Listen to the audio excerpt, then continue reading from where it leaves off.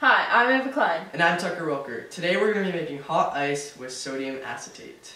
Let's get started.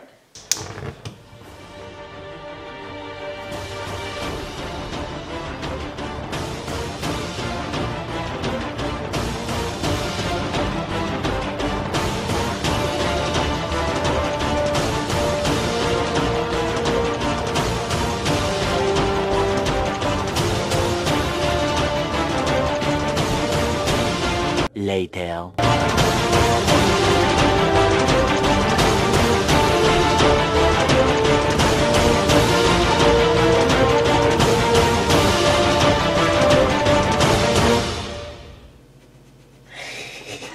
Woo! Yeah.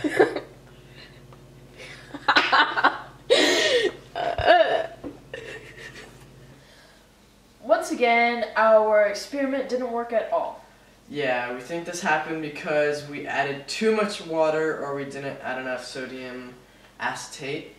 If the sodium acetate solution would have crystallized, it would have been an exothermic reaction, which would result in the ice being hot, but that didn't happen.